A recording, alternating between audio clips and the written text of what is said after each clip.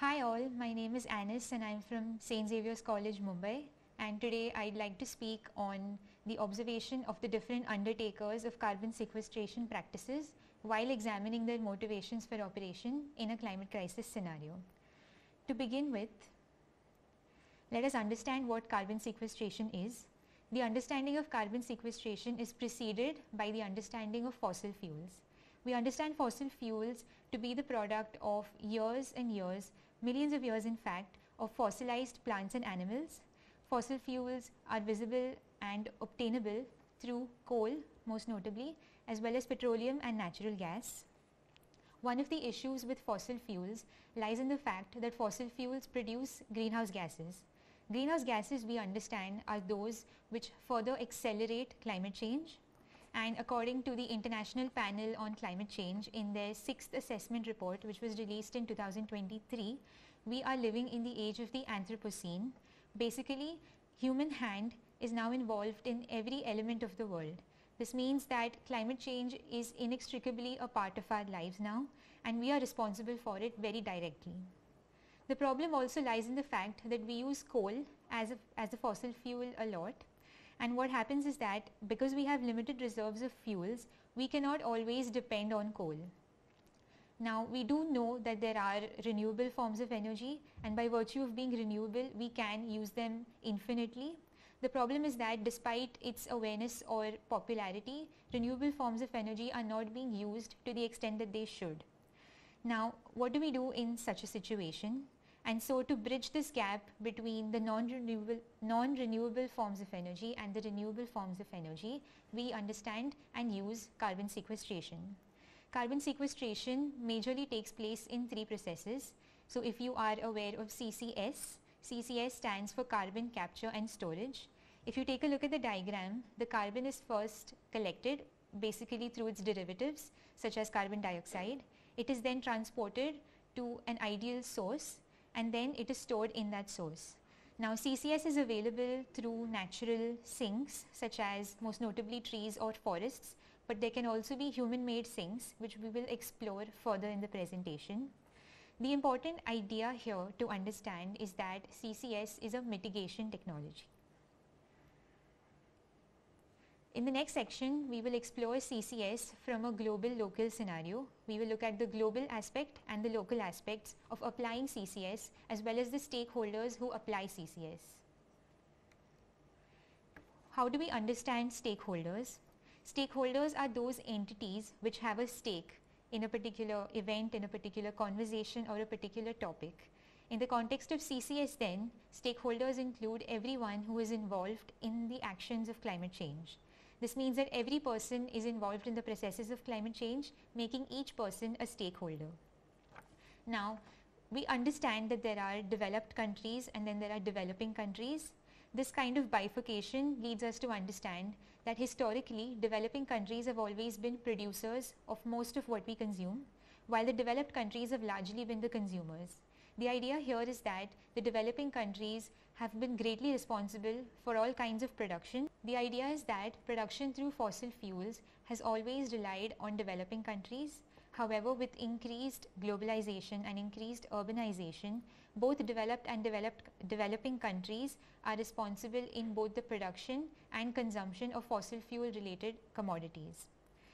Further, Oxfam, an organization majorly known for releasing their reports on inequality, has said that the richest 1% in the world contribute greatly to climate change, more so than the poorest majority of the world. And each stakeholder is greatly responsible for climate change. In the next section, I want to take a sociological analysis of CCS technologies and those who employ CCS technologies. To begin with, it is better to obtain a clearer idea of the same through some theories. There is a theory known as the treadmill of production theory, and in line with what I said in the previous section about the developing countries as producers, basically fossil fuel companies or any company that is associated with any kind of production that is derived from fossil fuels obtains a profit, because fossil fuel production and fossil fuel consumption is the name of the game. Fossil fuel companies continue to use fossil fuels even when there are visible environmental damages, because they are aware that they will be able to obtain profits from it. Hence, fossil fuel production and consumption continues to go on, quite literally on a treadmill. The treadmill of production theory is also accompanied by the treadmill of consumption theory. Basically, all of this production leads to commodities which are then consumed, creating a cycle of production and consumption where fossil fuels continue to be used. Additionally, we have research and development across the world. In fact, one could argue that this particular presentation is also a part of research and development. However, in the Indian scenario, the government as well as other organizations have continuously focused on research and development. It is a matter of concern if we do not move beyond research and development, but otherwise R&D is very important in the climate change conversation. Finally, we also have the ecological modernization theory. In the ecological modernization theory, it is believed that in this stage of society, which we sociologically understand to be a capitalist society, stakeholders in such societies will be rational and will be able to rationally act on the climate change situation by employing successful technologies to counter the climate change. However, this is a rather optimistic theory because it believes that these stakeholders will act very rationally.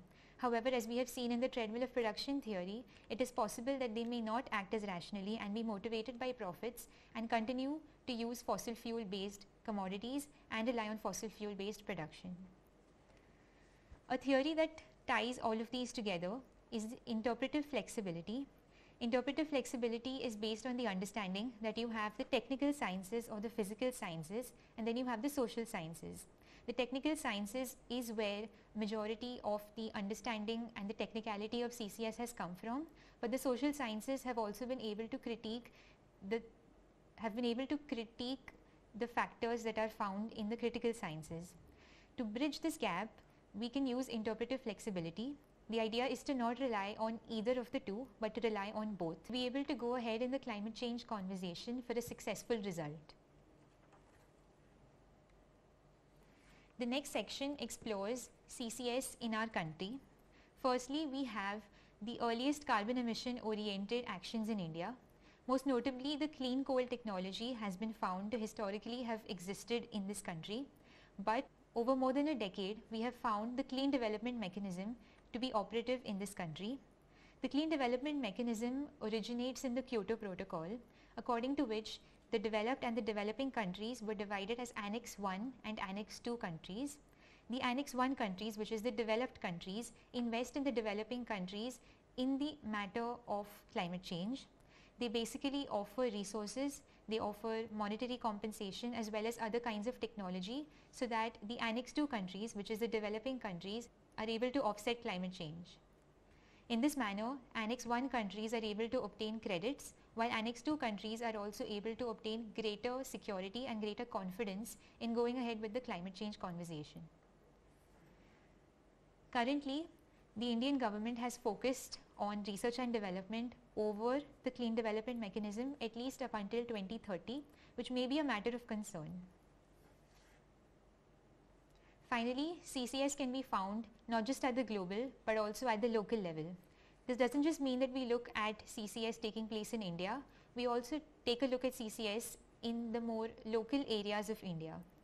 It is possible through agroforestry and microalgal cultivation.